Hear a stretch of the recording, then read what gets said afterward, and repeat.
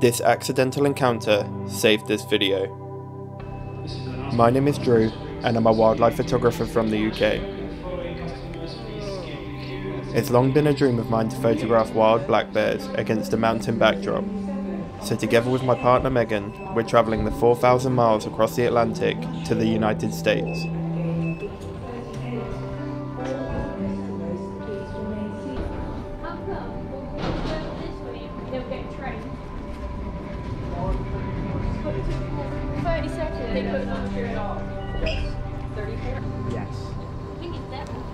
At this point of the video, I'm going to be honest and tell you that unfortunately we did not get the encounter that I was hoping for.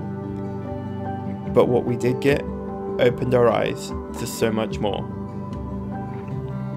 After collecting the car from the airport, we then had the 4-hour drive to the Great Smoky Mountains National Park, where I'll be spending 4 days trying to get the perfect shot of a wild black bear.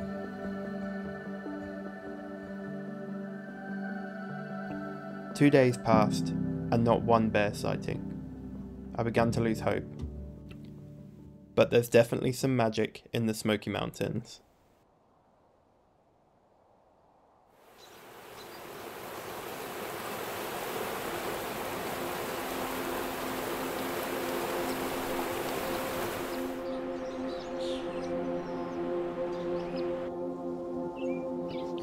On our third day, we were up before sunrise to try earlier for the bears this time. As we drove up through the national park, I stopped for just a split second, pulled over the car for a chance to get a panoramic shot from the top of a hill. And that's when it happened. As I turned round to get back in the car, by complete chance, I noticed a pileated woodpecker. My first time seeing one, and it didn't disappoint.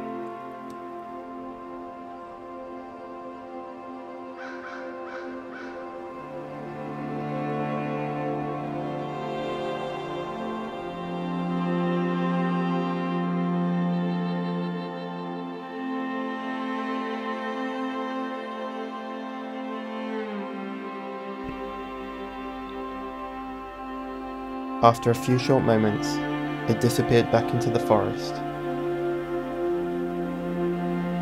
But my view on this place had completely transformed.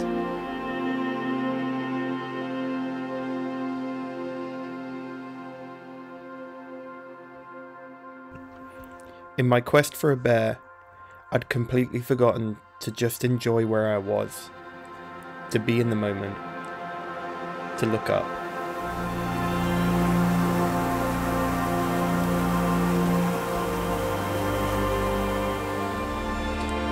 It was like all of a sudden, the world around me came to life.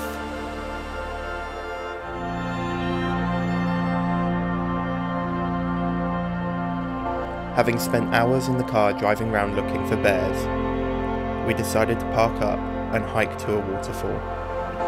As we walked down the river, I began to come across little pockets of activity.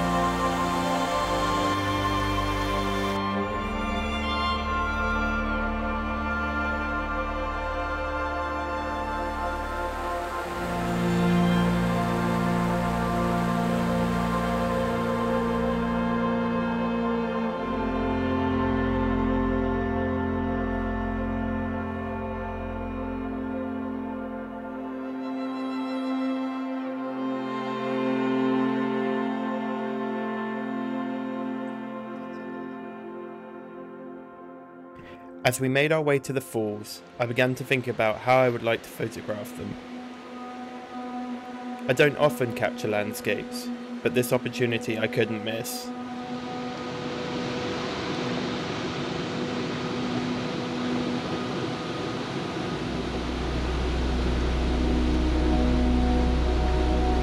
I decided that what I wanted to do was drag the shutter. This will turn all of the water into one constant movement. By adding on an ND filter, I'm able to keep the shutter open for longer. I placed the camera down on a rock because, as you may have noticed, I suffer from an essential tremor in both of my hands. This is a neurological movement disorder that causes your hands to shake continuously. I've had it my whole life. When I first started photography, it was something I was quite embarrassed about. When I'm concentrating, the condition is much more noticeable and does affect me. So at first I did everything I could to hide it, but over time, and as I've got older, I've come to terms with it, and now, it doesn't hold me back anymore.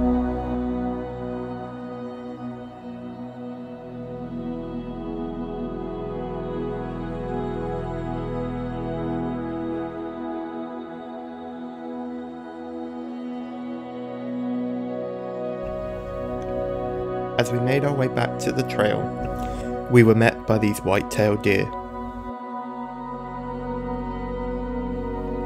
They were so calm, we were able to get within inches of them as we drove past.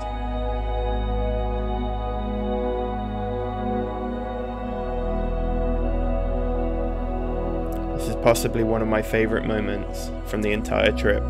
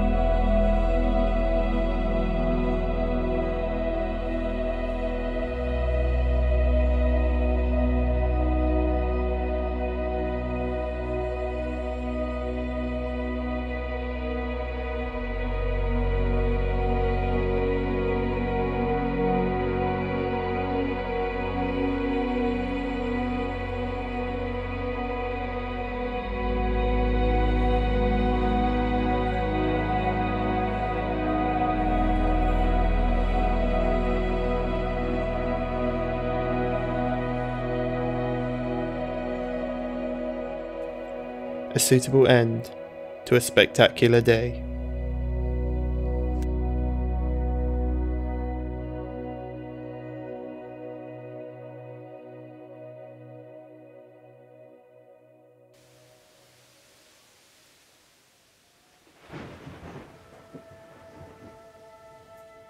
Overnight, the place is transformed. The rain started late evening the day before and hasn't stopped since.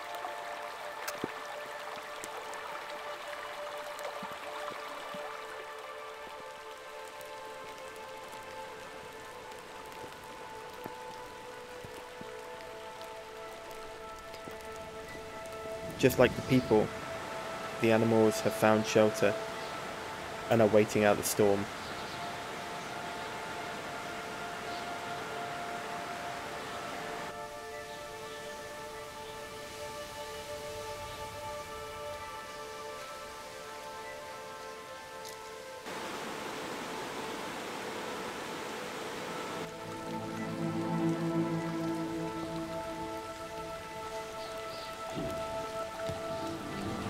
Just a few individuals remain.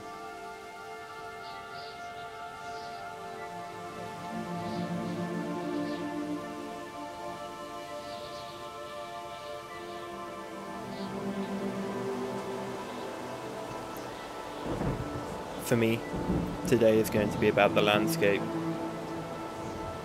The dramatic storm clouds moved in and weaved their way through the mountaintops.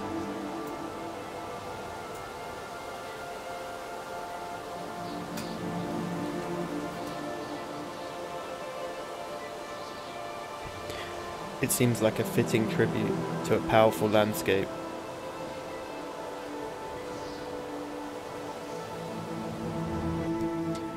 As a wildlife photographer, you never know if things are going to go your way. On this occasion, I was unlucky and wasn't able to get my target species. But looking back through the footage, I'm reminded of just how special that place is, and how lucky I've been to visit. I'll be back for sure. And next time, I'll find that bear.